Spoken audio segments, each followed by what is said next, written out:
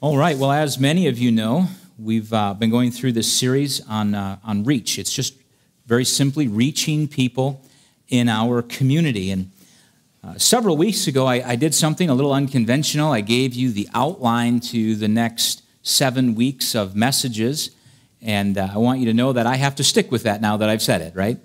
And so I'm thankful, though, as I began to prepare for this series many weeks ago. I had kind of a skeletal, kind of an architecture to it, and I said, this is, I think, the direction I want to go. And the reason why I shared the outline with you is I want you to know where I'm going to, right? And so here's some things that we'll be talking about. First of all, point one, we're dealing with the man. First of all, the man, the person. As we begin to reach people with the gospel, there's some things there's some preparations that I need to go through, right?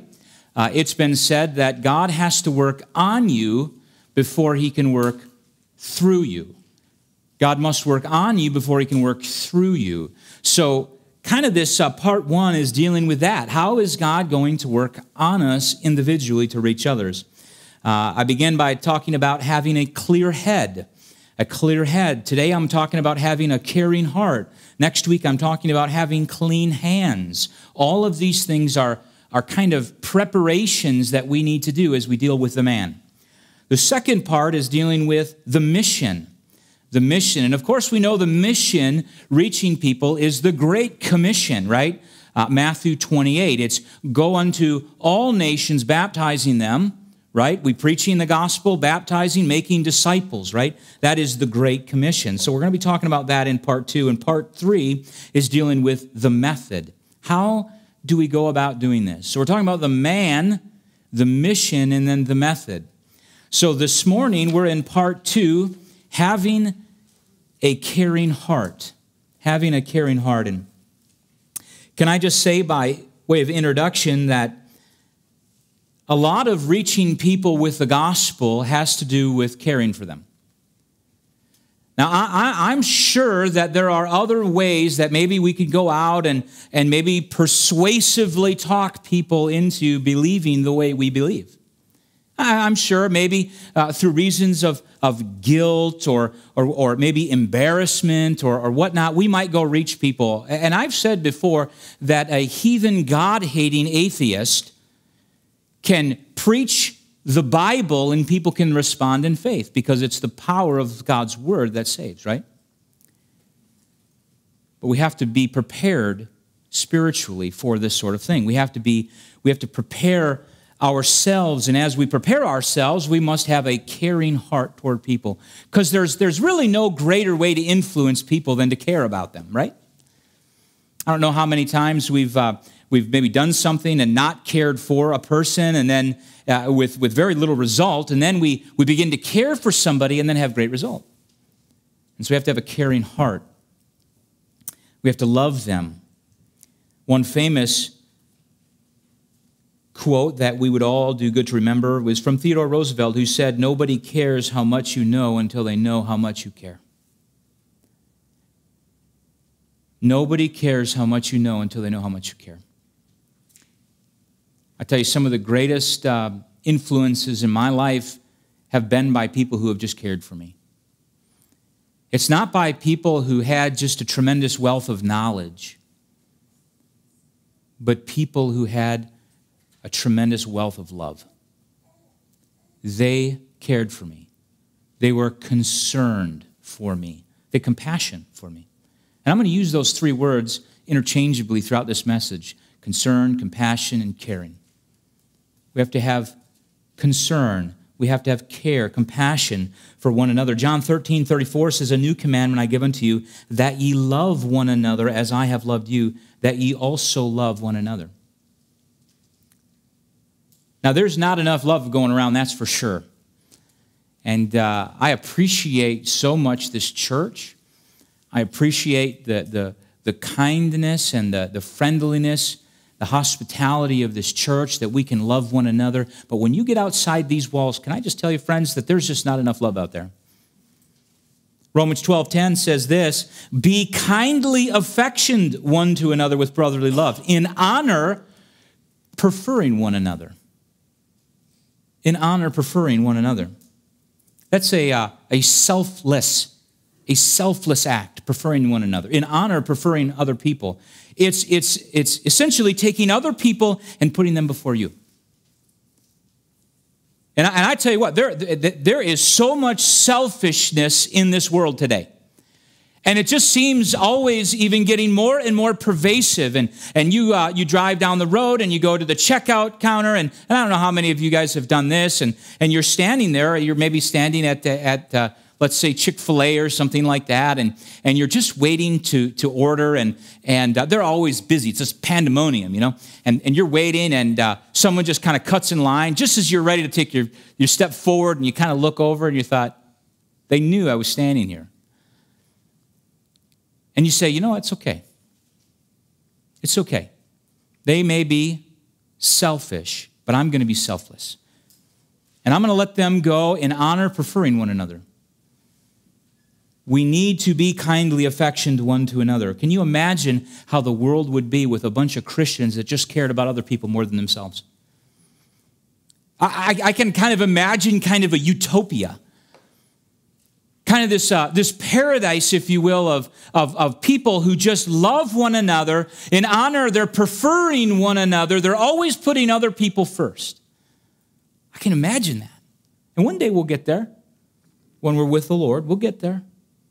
1 Corinthians 10:24 says, let no man seek his own, but every man another's wealth. That does not mean riches. That means well-being. Seeking someone else's well-being over ours, because oftentimes we are selfish. So we need to be selfless. And when it comes to having a caring heart, we have to care about people more than we care about ourselves. Now that can be really tough, because I tell you what the world tells us. The world tells us, go out there and get your own, right? You gotta get your way to the top. You gotta go out there and just take hold. And it's always about it's kind of cutthroat out there, isn't it? You know? As opposed to saying, hey, you know what? I'm going to, in honor, prefer other people. I'm going to seek another man's well-being over myself. And I'm going to love one another. I'm going to love one another. I have to have a caring heart. One commentator said we are to seek the welfare of the other man. And I don't know how often we do that, but it's probably not often enough. So here are four groups. There are three in your verse sheet this morning, but there is a fourth. Four groups that we should have a caring heart towards. Now, I could have taken this message in just a variety of different directions, but I just wanted to kind of sum up four groups. First of all, we need to care about those that are astray. We need to care about those that are astray. This deals with those that are not saved, that are not going to heaven when they die. When I use the word saved, I mean that they're not saved from hell going to heaven. They're not saved. They're lost. And we have to care about those people. And now, of course, this is kind of the overarching thesis of the entire series of Reach, right?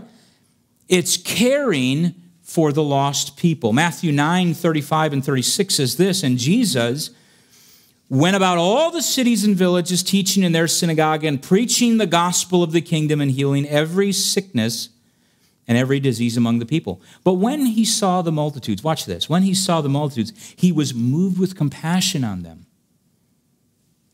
because they fainted and they were scattered abroad as a sheep having no shepherd. Here we see Jesus had compassion on those people who were astray. And so we ought also to have compassion on those people that are astray. I think there are a whole lot more people going astray than what we would like to think. We would like to think that because people are on the same road, they have the same destination. But can I tell you, friends, this morning that just because people are in this church, just because people go to church in the Quad Cities, just because we have a church as a whole and we are a quote-unquote Christian nation, does not mean that everybody is going to heaven when they die. A lot more people are going astray than what we would like to admit. I read a statistic, 6,316 people die every hour. How many of those people do you think are actually going to heaven when they die? You think all of them? Friends, that's just not true. I wish they all would. But the grace of God that bringeth salvation hath appeared unto all men. They all could go if they responded by faith. But not everybody's going to heaven when they die. There's a lot of lost people out there. I think you just look around our community and you just drive down the road. I know you go to a baseball game. I've only been to one down here at the Bandit Stadium. I've only been to one, but you just look out in the crowds and you just wonder how many people are actually going to heaven. You drive down the road, you see big political rallies, you see all of these activities that gather thousands, hundreds of thousands of people, and you have to ask yourselves, how many people are actually saved versus how many people are lost? It's a terrible thing to be lost, isn't it? John Newton nailed it in 1772 when he wrote, "Amazing grace, how sweet the sound that saved a wretch like me. I once was lost, but now I'm found. Was blind, but now I see." Can I say this morning, friends, that it is a terrible thing to be lost. And when you know people who are lost, you guys remember the story when Brooks was here? He was lost in a cave. And he says, I can't remember how the story went. I wish Landon was here to tell it. But he says, I was lost. I was just a little boy. And he says, I don't know if he had a flashlight or something, but the batteries died. Do you remember the story? Anyway, he got lost, and he was panicking. He was lost, terrified. And he said the only thing that gave him peace is when he heard his dad hollering for him. He was lost, but then he was found. And can I say this morning that there are a lot of lost people, and we have to care about those people who are astray. Care about them, because there's a lot of them. Secondly, we need to care about those that are abased. Care about those that are abased. This deals with those that are not wealthy. And I have to say that there are a lot of not wealthy people in the world. The most wealthy people make up the 1%, remember? So you're telling me there's 99% that don't compare to the 1%. There's a lot of people who are abased, who just don't have what we have, and we need to care about them. Now, I have to say this, that there are those people who have a lot, worked very hard for their money, a lot of them. Some of them inherited it, and their parents worked hard for it. Maybe the kids squander it, who knows? But we need to take care. We need to help those people who are not able to necessarily take care of themselves. Now, there are a lot of people, too, panhandlers. We see these people on the side of the road. We see the people, and I know some of them. And they stand there, and they have a sign, and I hope you pity those folks. I hope you pity them. Now, some of them are there because of their own irresponsibility, and they don't want to have a job. They don't want to have responsibility, and they are there purposefully. But there are a lot of poor people, and maybe not poor quite like that, maybe not poor minimum wage like that, and I think that they actually make better than minimum wage. I read a report a while ago that says somewhere between $40 and $60 or $40 and $80 a day is what they make, times 50 weeks a year. They're 52, but even, I guess, homeless people need to have a vacation. So let's just say 50 weeks a year, that's 260 days roughly or so, and then they make more than minimum wage. And they do that by choice. Now, I'm not here to pick on them. What I'm here to simply say is that we need to take care of the poor. Mark 14:7 is just an interesting story. It's an interesting story about a woman who came to Bethany and had an alabaster box full of precious ointment. And when she came, she broke this alabaster box and anointed the head of Jesus. And there was a group of disciples that were with him and said, but Lord, this is wasteful. This ointment could have been sold and the money given to the poor. And that's true. Now, in its context, this is supporting the fact that worship of Jesus was okay? That's what this context is. But he makes an interesting statement in 14:7, and he says this, "For ye have the poor with you always." You know what that means? We have a lot of work to do, don't we? We have a lot of work to do. We have a lot of people that we can help. And as opposed to helping poor people, you know what we end up doing? We end up oppressing them. Now, we don't create a society that oppresses them. They allow themselves, in a sense, to be oppressed. But we don't oppress them. Proverbs 14:31 says, "He that oppresseth the poor reproacheth his maker." Proverbs 14, 20, 21 says, the poor is hated even of his own neighbor. The poor is hated even of his own neighbor. Now that gets me. I don't know how many of you know your neighbors. I tell you, this is a horrible tragedy, but we don't know our neighbors like we used to know them. And if I was to go around this room and say, I want the first and last name of your neighbor to the left of you and to the right of you, you would probably be like, not exactly sure. You can tell me all of the things that they do that you don't like, right? But you couldn't tell me their name. I know we got a neighbor who lives across from us. Lord love him. But man, he plays his music at just the strangest hours. I think his name is John, I think. But you know what? I don't know. Listen to verse 21. He that despiseth his neighbor sinneth. But he that hath mercy on the poor, happy is he. Now, that word happy is the word blessed. Blessed are you if you have mercy on the poor. Now, I think we would all do really well to remember that these poor people could be any one of us. We could be any one of them. You realize that, right? And you might say, well, Pastor, I've worked really, really hard. And I have never been one to sit around, and I'm just not lazy. And I've got my health for me, and God could take it that fast. You could be out there too. You could be poor. Well, but Pastor, I've stored up some treasure because I've been faithful. And God could take it that fast. As a matter of fact, we saw that in 2006, 2007, 2008. People who had hundreds and hundreds and hundreds of thousands of dollars, gone. It's not that they didn't work hard for it. It's not that they weren't responsible. We could be any one of them. Luke 12 is an interesting story. I love this this record, and it somewhat pertains to this. And the ground of a certain rich man brought forth plentifully, and he thought within himself, saying, "What shall I do? Because I have no room where to bestow my fruit." So he had a warehousing problem. He had so much stuff he didn't have any place to put it. In verse 18, and he said, "This will I do. I will pull down my barns and build greater, and there will I bestow all my fruits and my goods. And I will say to my soul, soul, thou hast much goods laid up for many years. Take thine ease, eat, drink, and be merry." And you say, well, yeah, I don't think that I'm going to die, but you could be like this guy. Look at what happened to him. But God said unto him, "Thou fool, this night thy soul shall be required of thee. Then who shall those things be that thou hast provided?" Who are they going to be then? You could be rich, and then you could be dead. You could be rich, and then you could be poor. And we need to look out and help those folks that are poor. John 3:17, "But whoso hath this world's good, and seeth his brother have need, and shutteth up his bowels of compassion from him, how dwelleth the love of God in him?"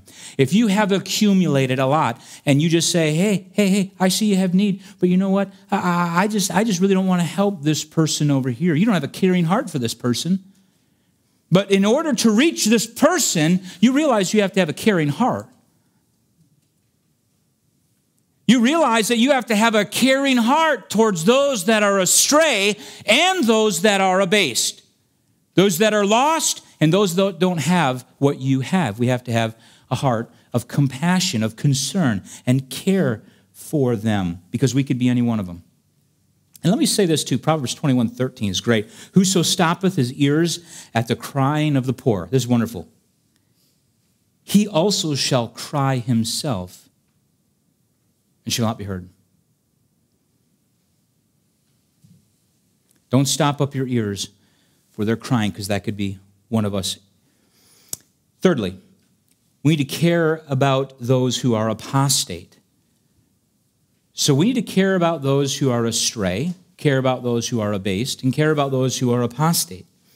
This deals with those that are not orthodox in their theology. Maybe they disagree theologically. Now, I'm not saying for the sake of everything, just get along with everybody and go ahead and believe everything that everybody believes. What I'm saying is that we don't have to go against them. We have to have compassion on them. We should care about those people that don't believe the same thing as we believe. Honestly, friends, who's left? I mean, really, if I expect everybody to believe what I believe, I'm not going to get along with anybody. So we have to care about them. We have to be concerned about them. We have to have a caring heart. If we want to reach people with the gospel of Jesus Christ, the saving knowledge of Jesus Christ, we have to care about those people, even the apostates. Jude talked about this, talked about having compassion on them. He was going to write about salvation. The first few verses, he says, but he says, I found it needful to write unto you to earnestly contend for the faith. He says, I was going to write unto you about common salvation, but instead, I'm talking to you about contending for what it is you believe in. But he gets down to verse 22 and 23, and he says this about those apostates. You know, I got to love this. You got to love this. He says this, verse 22, and of some have compassion, making a difference. That word making a difference just simply means to make a distinction, because there are different groups of apostasy, which he covered. And he says, and of some have compassion, making a difference, and others save with fear, pulling them out of the fire, hating even the garment spotted by the flesh.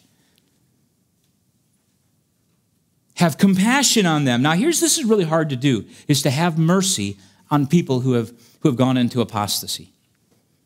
Have mercy on those people who have gone into apostasy. Have compassion on those that don't believe the same thing we do. You know, the first thing that we do as Christians is we're really quick to criticize. We're really quick just to cut someone down, aren't we? Someone doesn't believe the same thing, and bang! Man, I tell you, that guy, he's way off the rocker. We do this in religion, don't we? Now, I could attack all sorts of religions. I could. It'd be very unbecoming of me, though.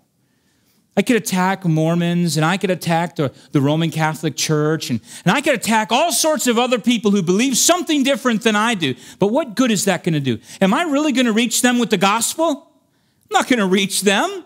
They're going to look at me and say, look at this idiot. Who is this guy anyway? Well, just because everybody's not an independent Baptist doesn't mean that we have to go out and just criticize everybody either. We do this on the political front. It's so easy to just to attack people that don't believe the same thing as we believe. Now, you all know that I have my political viewpoints, and I am so pro-life, but I'm not going to go out there and attack people who are having abortions either. Because that's not going to win them to Christ, is it? Am I going to go out there and attack all of the entire homosexual community? That's not going to win them to Christ.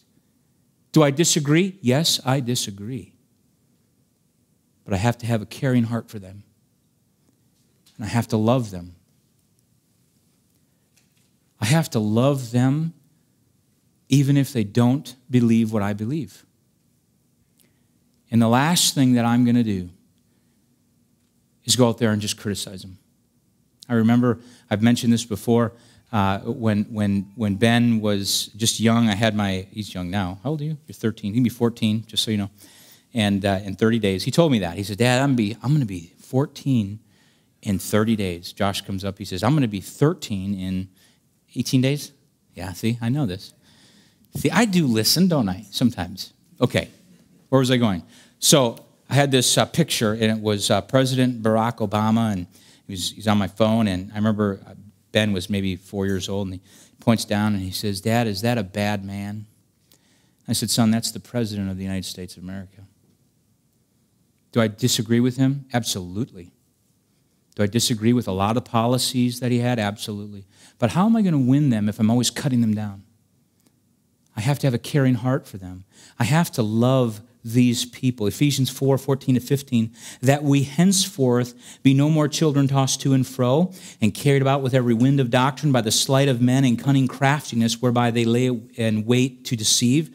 Verse 15, but speaking the truth in love.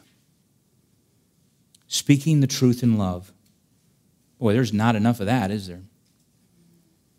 Do I have to agree with everybody? No. Do I have to love them? You better believe it. You better believe it. And we have to have a caring heart toward people if we're going to reach them. If we don't have a caring heart, we're never going to reach people. We're never going to reach them with the gospel. To care for them. This other group he was referring to is rescuing them from fire, rescuing them as if they were perishing, as if they were being burned. And it says this in Jude 23, do it with fear. And others save with fear. Save them with fear. You know what that means? That means be concerned that you don't be contaminated by what they're contaminated with. Because you could be burned up too. It's amazing that we could be astray. Matter of fact, we once were lost, but now we're found. You didn't have all of the riches that you have now. You didn't have them 20, 30 years ago. Right? You were once abased. You were once astray. And can I just tell you that you once didn't believe what you believe today? So you were kind of an apostate yourself. We risk potentially being contaminated by what they are contaminated with. Now, the laborer of the Lord must love one another. We must love one another also. Fourthly, it's not on your list, but we must care about those who are afflicted. Those who are afflicted. Not just the apostates and the abased and the astray, but also the afflicted. This deals with those that are in trouble. And you know, sometimes you just need someone to put their arm around you. You know what I mean? Sometimes you just need someone just to love on you and just to say, hey, man, I'm here with you. I'm here with you. I'm for you. I love you. You might not agree with them. They might be broke and they might be lost. But man, just sometimes put your arm around them and just say, I know, I don't understand what you're going through. I know what you're going through, but I don't understand it. I'm here for you. The righteous people are afflicted. Psalm 34:19. Many are the afflictions of the righteous, but the Lord delivereth him out of them all. Many are the afflictions of the righteous. Can you imagine the afflictions of the unrighteous who do not have the hope that we have? We have a tremendous hope. We have a peace of God that passes all understanding. We go to God and we say, Lord, we got this. No, forget that. You got this. I ain't got anything. I got me a whole ball of trouble. And I got you, Lord, so thank you. Many are the afflictions of the righteous. Man, I can't just imagine all of the afflictions you had when you were astray. 1 Peter 3:8, finally, be all of one mind, having compassion one of another, love as brethren, be pitiful, be courteous. And we need to not just love the brethren, but love as brethren, right? Galatians says, do good to all men, especially to them of the household of faith.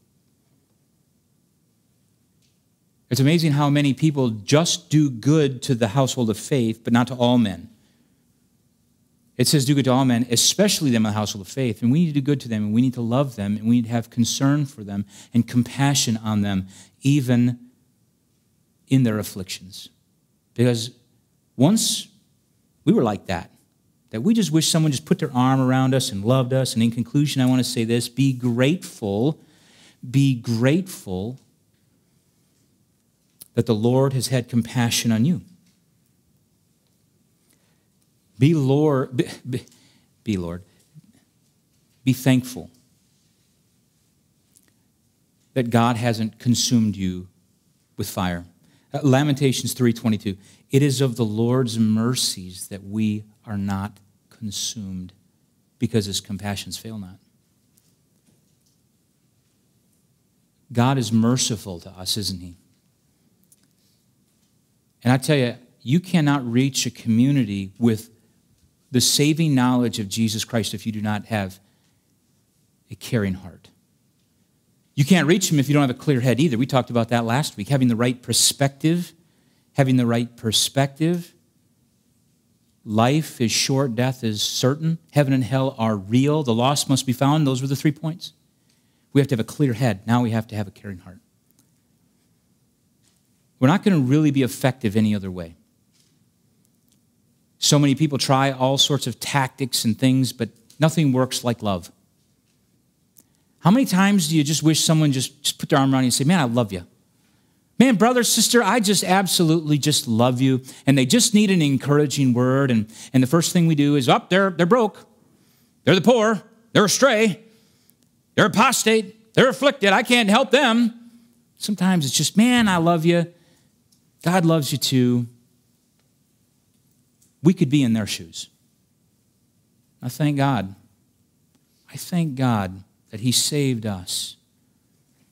I thank God that I know where I'm going when I die. And if you're here today, friends, and you don't know where you're going, you might have come into church this morning and you said, I don't even know anything about heaven.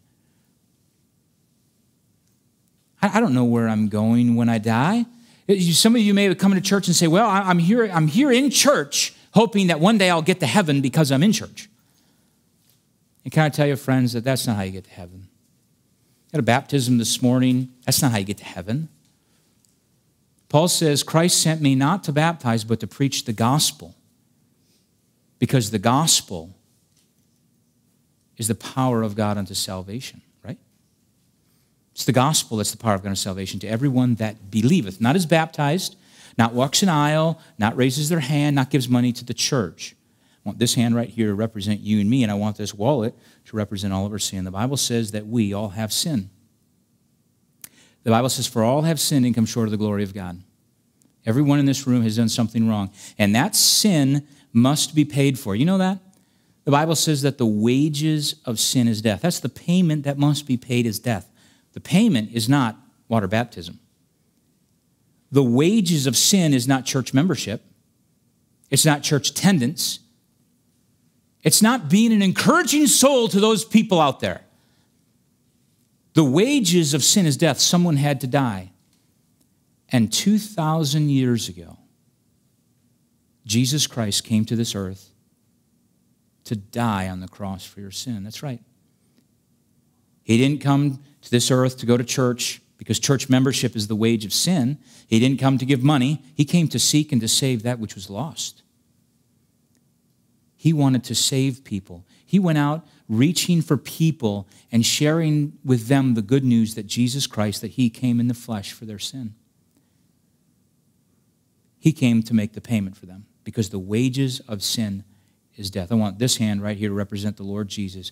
2,000 years ago, Jesus Christ came to this earth to die on the cross for our sin. Once you were lost, but now you're saved.